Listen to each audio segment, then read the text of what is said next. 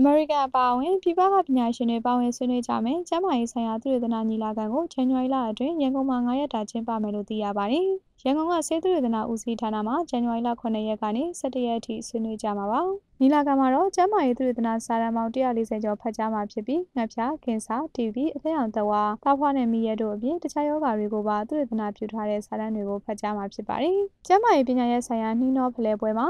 အမေရိကန်၊ဂျပန်၊ကိုရီးယား၊မလေးရှားနဲ့အင်ဒိုနီးရှားနိုင်ငံကပညာရှင်တွေနဲ့အတူမြန်မာနိုင်ငံကပညာရှင်တွေလည်းပါဝင်ဆွေးနွေးမှာဖြစ်ပါတယ်။ဒီတစ်ချိန်ကျင်းပမဲ့သုတေသနညီလာခံဟာ48ကြိမ်မြောက်ဖြစ်ပြီးပြီးခဲ့တဲ့ညီလာခံမှာတော့စာတမ်း100ကျော်ကိုဖတ်ကြားခဲ့တယ်လို့သိရပါတယ်။ကျန်းမာရေးနဲ့အားကစားဝန်ကြီးဌာနအနေနဲ့ဒီဘဏ္ဍာနှစ်မှာကျန်းမာရေးဆိုင်ရာသုတေသနလုပ်ငန်းတွေဆောင်ရွက်ဖို့ကျပ်သန်း1500သုံးစွဲသွားမှာဖြစ်ပြီးလက်တွေ့အသုံးချသုတေသနလုပ်ငန်းတွေမှာအသုံးပြုသွားမှာဖြစ်ပါတယ်။